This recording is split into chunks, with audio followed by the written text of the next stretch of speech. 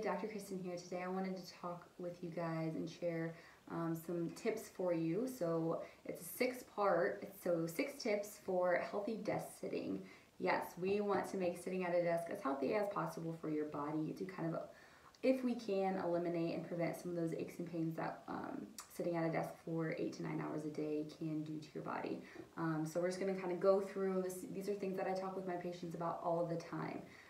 Trying to take as much stress off their body during their 9 to 5 job if they are forced to be sitting at a desk for that amount of time. So one of the biggest things that we discuss is awareness. You need to understand and be aware of how your posture and how everything can affect your spine, your muscles, and how the posture can give you headaches, things like that. So it's important to be aware of what's going on when you sit at your desk.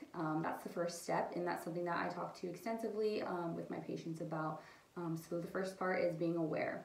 The second part is ergonomics. So the way that you're sitting at your desk, giving proper training to my patients, making the workstation fit you is super important. So we're looking at, where are your monitors placed? Where's your keyboard? Where's your mouse?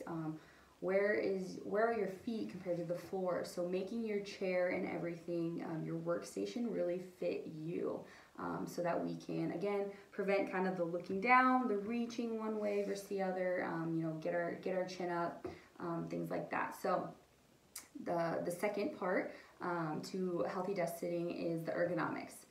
Just understanding that and getting some training by myself and getting that fixed so that we're taking as much stress off of our body as we can throughout the day. The third part for healthy desk sitting is taking micro breaks. We should be setting timers every 30 to 60 minutes to, get up, do some stretching that I give you. And it doesn't even have to be, 10 minutes of stretching. It could be a quick, here's some 5 minutes worth stretching, or, you take a micro break, you get up, you walk to go get some more water. You're, instead of emailing a colleague, you walk to their office to tell them what you need to tell them. You walk to go to the bathroom, get a drink. Just every 30 to 60 minutes, try and take a little micro break.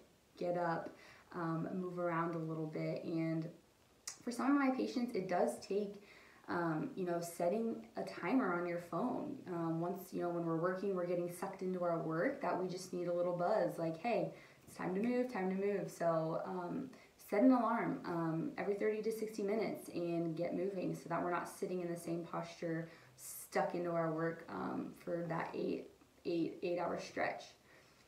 So the fourth part into the strategy is body positioning and awareness.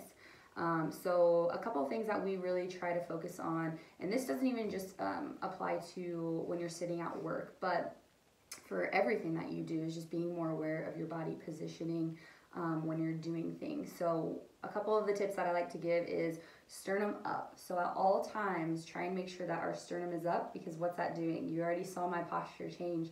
It is already affecting my posture by just making sure that my sternum is up. So every time I feel that it's down, pull back up. So that brings your shoulders back, and it brings a better posture, it brings your head back. So this is really good to do even when you're lifting things, just making sure that your sternum is up, and it'll kind of correct the posture on its own. The second thing is a power zone. So what the power zone is it's kind of from below the shoulders and into the waist.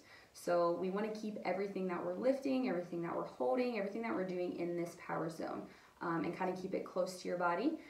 So that just helps kind of, all your power is right there. So when we're doing stuff, we're not overexerting or using muscles that we shouldn't be. Like when we're going to lift, keep it close to your body in that power zone, not too low, not too high.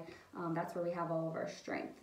And then the third thing is abdominal bracing. So even when you're sitting at work, just make sure that you're having like this muscular corset activated. So I do this all the time. We talk about belly breathing. That's really good core activation.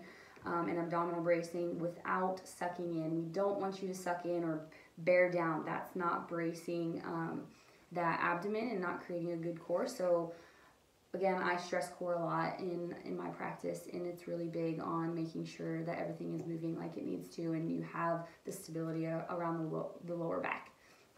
So the fourth part of a healthy desk sitting is body position and awareness.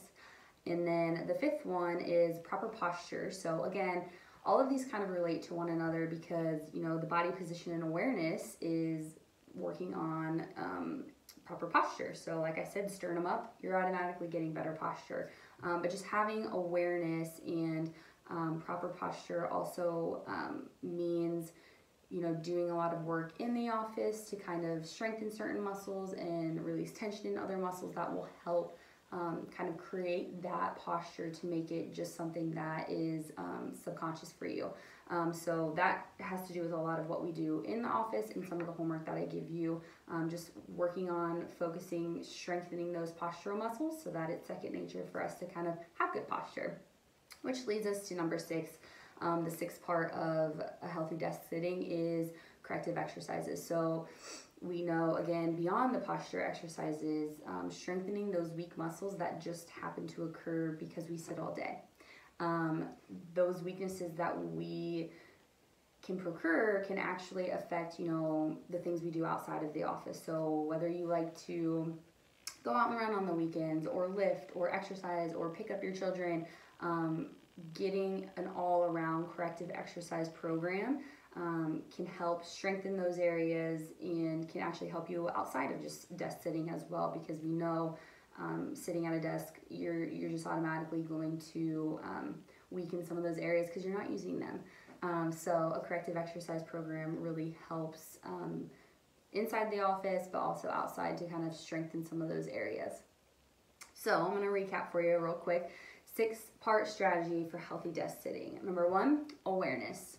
Number 2, proper ergonomics. Number 3, micro breaks. Number 4, body position and awareness. Number 5, proper posture. And number 6, corrective exercise. So I'll be writing a blog about this so you can actually read it, but I wanted to kind of just talk with you about some of the things that I talk about with my patients, some helpful tips that you can start incorporating today. So if you have any questions, please feel free to reach out.